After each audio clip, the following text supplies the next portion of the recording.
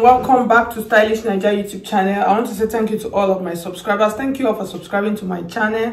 I thank you for your love and for your support. If you are new to the channel, you're highly and very welcome. If you have not subscribed, please, I would appreciate if you hit on the subscribe button on the side and then hit on the bell also to get an update whenever I upload a new video. That's just like basically the essence of hitting on that bell.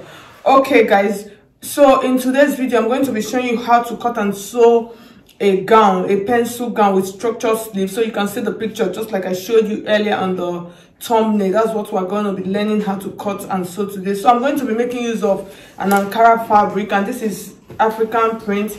This is 3 yards of fabric. That's what I'm going to be making use of, and then I'm going to be mixing it up with this black baby lace. So that's what I'm going to use for the sleeve, and then the little yoke on the center. Okay guys, so if you want to register for our online classes, you can just see my number scrolling through the screen. You can send me a message on WhatsApp. I'll give you the details of the classes that we have presently available. You can follow me on all of my social media platforms: Facebook, Pinterest, Instagram, all at Stylish Naija. Okay guys, so now let's get started. So for this tutorial, I'm going to be drafting it on the pattern paper. That's the top part, and then we're going to transfer to the fabric, so we'll be able to work on the yoke part of the dress. So now let's get started. Okay guys, so you can see my pattern paper laid out on the table. So these are the measurements that I'm going to be making use of. The shoulder is 14 inches, the bust is 33 inches. You divide into 4, I have 8.25. the under bust is 27 inches. That's the under bust line. This is the bust line, and then this is the waistline, this is the hip line, and then the waist, without this point, is 25. You divide into 4, you have 6.25, and then the hip, this is the hip line, is 35. You divide into 4, you have 8.75, and then the full length of the gown is 41 inches. So these are the measurements that we're going to be making use of. So you can see my basic dress pattern is already on the table. So this is just like a basic bodice. All of the lines are already indicated here. So the next thing, now we're going to start marking out all of this measurement just like I explained to you. So this is the shoulder line, and then I'll come to the bust line now, impute the measurement. 33 divided by 4, you have 8.25. so I'm just going to approximate it to 8.5, and then I'm going to add my dart. So I'll add that of about 3.5 inches. Why? Because I want to make it a princess dart pattern, so I don't want it to get truncated. So that is why. If not, you can just add 2 inches, is okay. Okay, so the next measurement now is the under bust. So from the shoulder to the bust is 10 inches, and then the under bust is 13, and then the waist is 18, and then the hip line is 27. So these are all of the measurements. The next measurement we are going to add now is the under bust measurement, which is 6.75, and then I'm going to add my allowance also. So from this point, I'm just going to do this. I'll just use dotted lines. Later I'll blend all of them together, and then the waist is 25, which is 6.25, and then I'll add my allowance also to it. So from there, I'm just going to dot it down like that, and then the next thing is the hip, which is 8.75. So I'm just going to approximate it, and then I will add my allowance also. So from this point, I'm just going to do this. I'll use dotted lines to meet it up. So for the down part, it is a straight gown. So for mine, it's not going to be a full long straight. So my own is going to be a midi. So what I'm going to do, what I have here on this hip line, I'm just going to reduce 2 inches from it. So I'll reduce about 2 inches from it here, like this. So from this point, like this now, I'm just going to go, and then I will do this.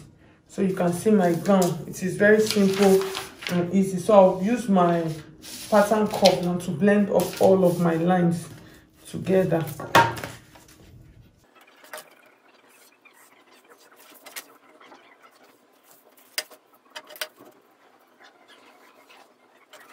Okay, so you can see my basic dress. So the next thing, like I said, I want to adapt this into a princess dart pattern. So what I'll do, I'll come to this armhole part. I'll check what I have between this point and this point, which is 4 inches. So from this 4 inches, I'm just going to come like this. And then the next thing on my under bust area, I'm going to mark out my half of my arm. I'm going to mark out my dart, my bust span rather. So for the bust span, I'm making use of 4 inches, which is 8 inches. So I'm just going to take it and blend it into that point like this. So it is not a bust, it is just a straight cut princess dart pattern. So from this part also, I'll just increase this part to 5 inches. And then I'll increase the down part also to 5.5 inches. So it's just a straight pattern.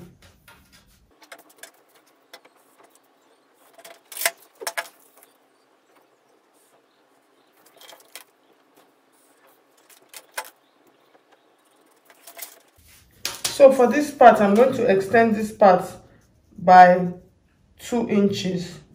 Why? Because I don't want it to get truncated after cutting. So it's just a straight dart. So I'm just putting it to define the lines. So it is not a bust here.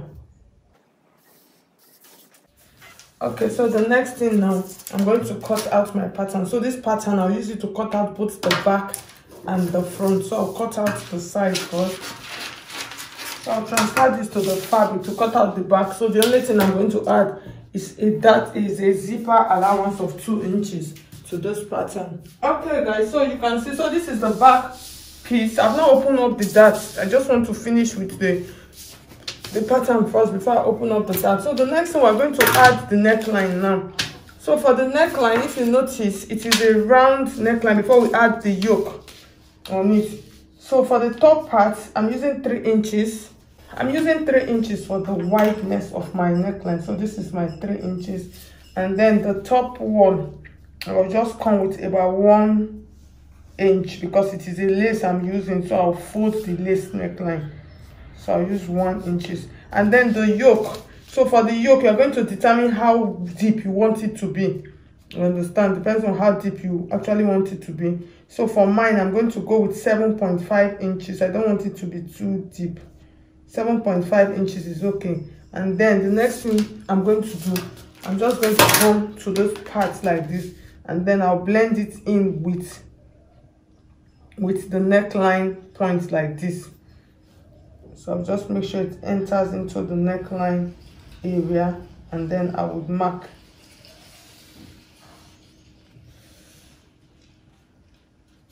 I will cut it out like this. So this part is what I'm going to use for my yoke now. So it came out a little bit, but it is okay. When I'm cutting it, I'll know what to do, and then I'll cut this out like this. So this little part is what I will use for my yoke. So you can see it. So now then I can go ahead now and open up my dart. And open up my dart legs. I'll open up the dart legs.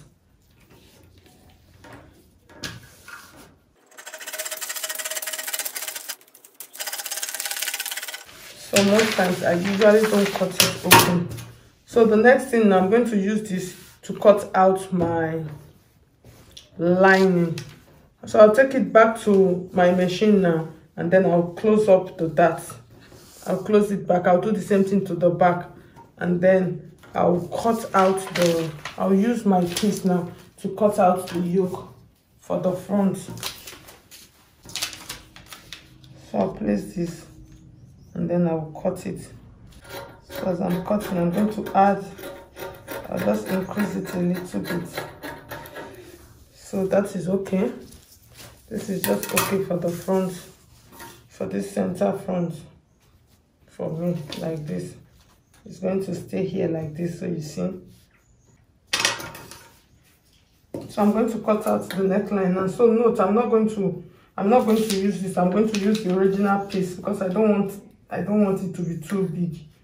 So I'll make use of my original piece back. I'm even reducing it a little bit. So I've not added the round part of the neckline. Note that. You can make it as a top stitch. You can sew it and turn it. I think the best way is just to sew it like this. Place it like this here, and then I'll sew it to this part, and then sew this, and then iron it, and then sew this part, and then iron it back. So I'll go and do that, and then join my dart. Okay, so you just stitch it like this straight, and then when you get to this point, you just turn it, and then you stitch it to this side. So you can see mine, it's not laying straight. So the next thing I'm going to do, you can do this in 2 ways. You can use the top stitch to secure it down, or you use a pressing iron. So mine, I'm going to use a pressing iron. You can see this part is not looking very straight, but I'm going to use a pressing iron to secure it down. So the next thing that I'm going to do, I'm going to join the darts together, and then I'll show you how to turn it with the lining. Okay, so I'm going to stitch now. So this is the down part. I'm just going to stitch this part first, and then stitch the side, and then I'll turn it. So that neckline part, I'm going to top stitch it when I turn it to the right side. Okay, so you can see I finished turning it, so I've ironed it down. So for the neckline, the way we're going to finish it up, so this is the stitch that we use to join it. So you can see after turning the neckline part, I did not attach it. So what I'm doing now, if you notice, I've pinned down this part, the seam allowance, I'm folding it in like this because I want it to have a clean finish here. So I'm folding it down, and then I'm using my pins to secure it from the inside. So you can see, so the lace is covering the, you can see it is covering the lining from the inside like this. So after everything, I'm going to take it back to my ironing table. I'll iron it down. You can decide to use an hemming gum to actually secure this down. You can do that if you don't want to have any stitch on the side, but mine, I'm going to use a stitch. As I'm going to iron it now, and then I'll use a very clean stitch like this just to secure the neckline down. And then this one, I'll turn this one. So for this one, I'm just going to fold it. I'll just cut out this little piece and then use it to turn out this part. So this part, you can decide to leave it like that, so it depends on what you want. So you can see how the inside is looking, so it will look neat. Any excess you can trim, you can use hemming gum. So I'll do that now, and then I'll come back, and after doing that, I'll join them on the shoulder and then join the side, iron it, and then bring it back for us to cut out the sleeves. Okay guys, so you can see, so I finished joining my dress. The next thing, I'm going to cut out my pencil sleeve, so you can see the inside. So you see how it is looking neat, just the way I explained it to you. So it is neat, and then it's laid flat down. So the next thing, I'm going to cut out a straight pencil sleeve first, and then before I cut out the other structured sleeve. So I'll just fold my fabric into 4 like this, and then I'll use my sleeve measurement. So this is just a basic sleeve. So the length of the sleeve is 17 inches. That's for the long part. So I have 19 inches here, which is perfect and okay. So the next thing now, I'm going to measure my armhole. That is what I'll use to, that is what I would use. So I'll just measure it around like this, so it will help me. So I have about 10 inches, which is just perfect.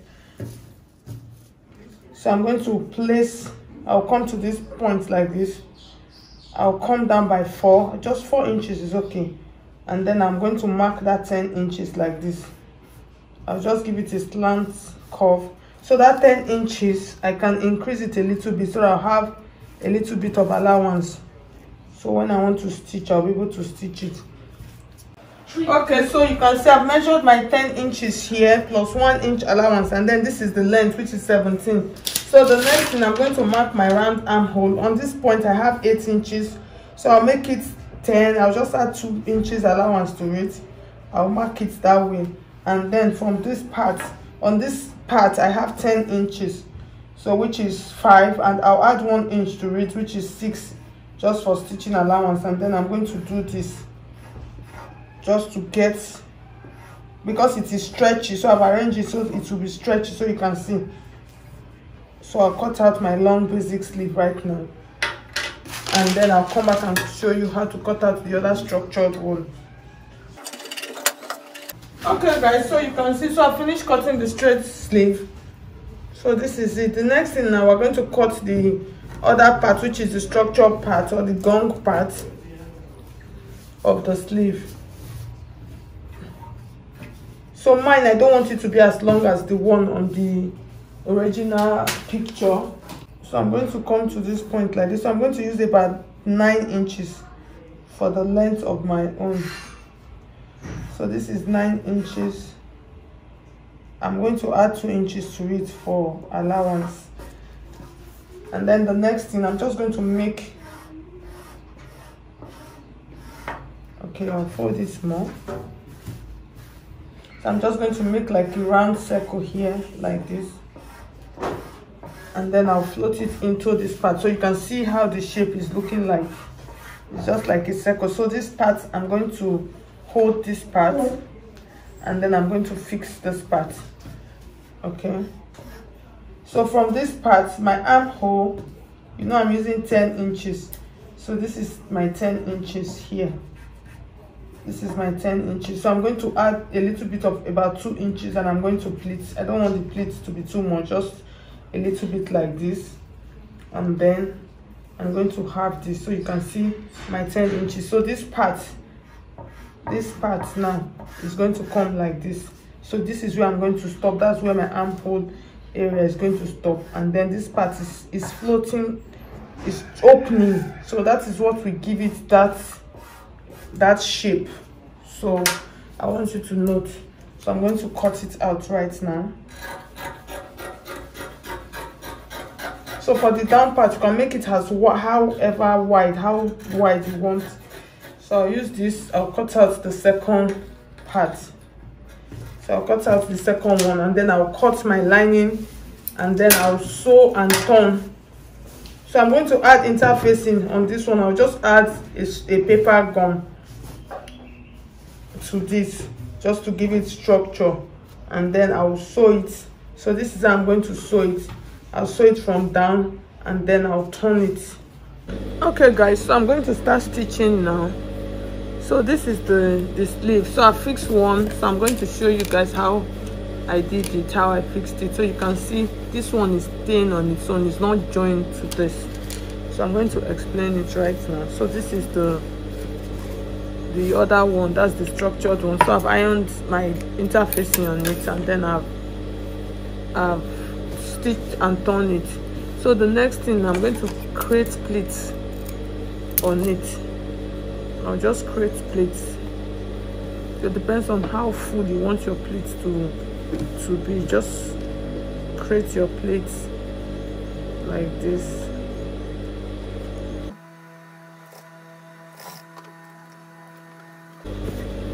So once you create your pleat, so you can see the structuredness, it has come out already. So the next thing now, I'm going to take my pencil sleeve and then just get the center of it like this. So after getting the center, I'm going to come to the center of this. I'll place it. So I want to stitch it around it. So I'm not going to get to the end, just take a look at what I'm doing. So I'll stitch it like this, and then once I get to this part, I'll just leave about between 3 inches to the end. I'll leave it, and then I'll repeat the same thing on this other side also.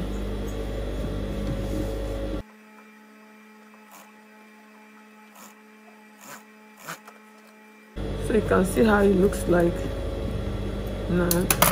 So I've stitched it. So the next thing I'm going to do, I'm going to hold this, I'll turn it to the back like this, and then just bring the structure one, bring it inside, and then I'll hold my pencil sleeve. I'm going to hold it. You know my armhole is 10.